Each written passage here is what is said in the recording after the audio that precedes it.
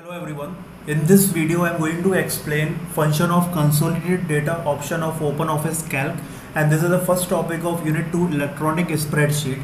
Now just to explain the function of this consolidated data option, I am going to use here 3 sheets of this OpenOffice Calc document. So here in the sheet 1 I have already some data, as well as in the sheet 2 also I have already entered some data, and in the sheet 3 nothing is there except one heading. So here what I am going to do, that as in the sheet 1 you can notice that I have entered details of transactions of few people of the January month. So here as you can see that in the month of January this Ajay person has withdrawn 10,000 rupees and this person deposited 50,000 rupees. So in this manner here I have entered all the transactions performed by 7 people in the January month.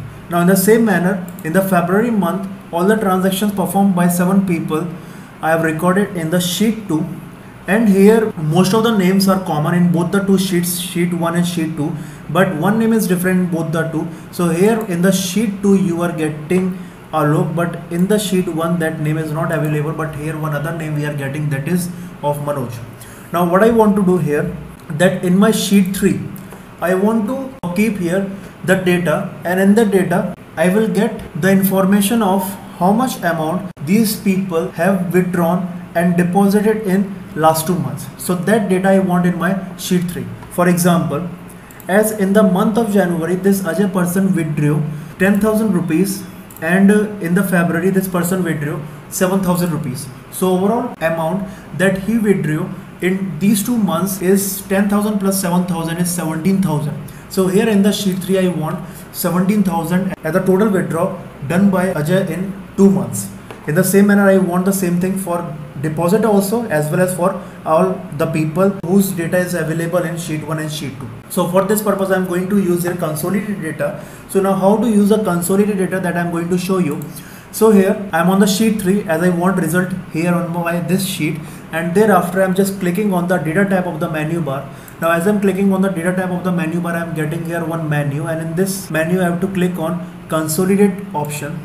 Now as I clicked on the consolidate option, here I am getting consolidate window.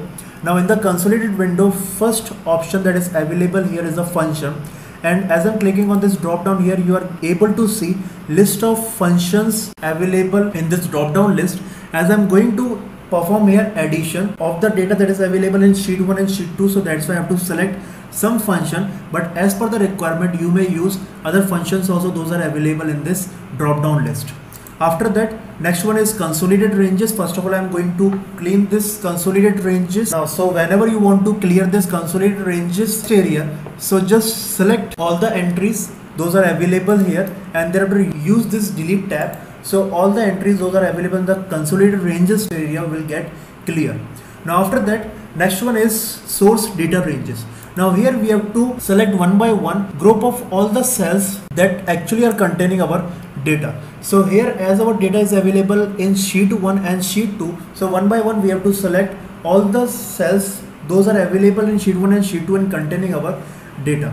So how that can be done? So for that we have to click on this shrink option, and as I'm clicking on this shrink option here I have to move to sheet 1 by using this sheet 1 tab, and thereafter I am going to select all the cells containing my data. So these all cells are selected, and after that I am just going to click on this shrink option again, and after that now this cell address is to be shifted from here to consolidated ranges, so that can be done by using add option. Now after that, now next data is available in the sheet 2, so I am going to use again this shrink option. Now moving to the sheet 2 by using this sheet 2 tab, and thereafter selecting all the cells those are available in sheet 2 and containing the data, and thereafter again shrink option and then add. So here now in the consolidated ranges we have mentioned all the cell addresses those are containing our data. Now after that next one is copy result 2. Now in the copy result 2 where actually we want our result. So as I want the result of addition in sheet 3, so that's why I have to first of all click on this copy result 2 and here, and after that I have to select the cell that will be in the top left corner. So as this cell will be in the top left corner, so this is selected, and after that here we are getting one more tab, that is the more. So I am going to use this option more.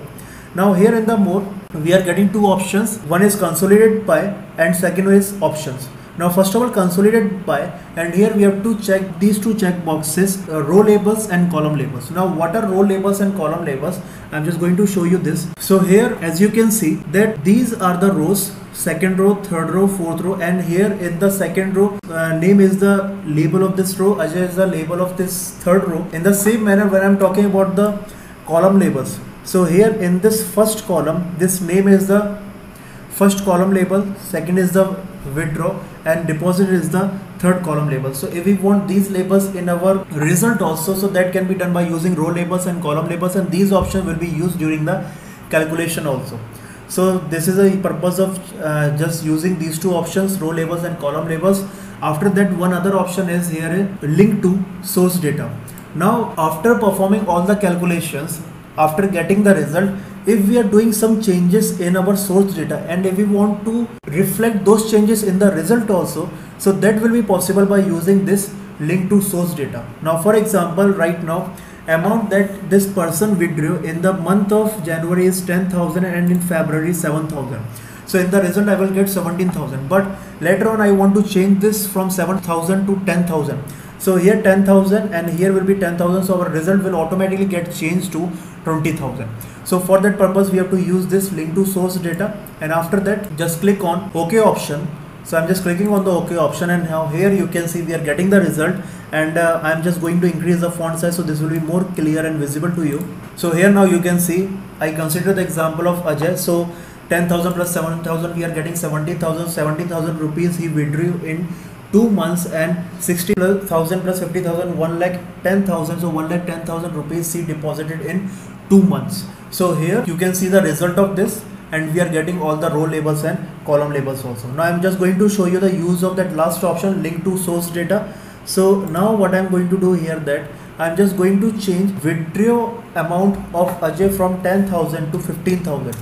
So here 15,000 in the month of January and 7,000 in the month of February. So 15,000 plus 7,000 will be what? 22,000. So in the result now I am getting automatically here 22,000. So that is the use of that option, link to source data. So here now you have seen the use of consolidated data option of OpenOffice Calc. So here this first topic of unit 2 got over. So this video I am going to end here, and next topic of the unit 2 will be covered in next video.